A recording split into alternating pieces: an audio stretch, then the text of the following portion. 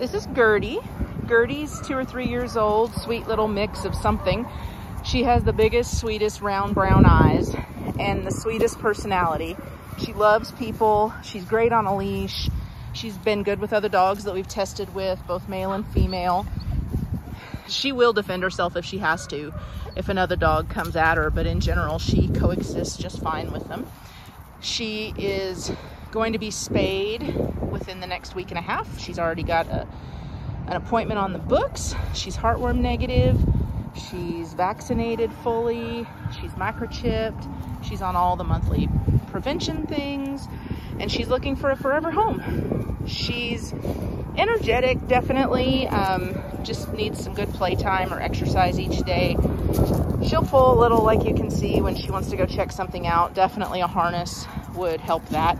Slip leads aren't the best for pullers. But she is about 50 pounds. And so she's a great kind of mid-sized dog.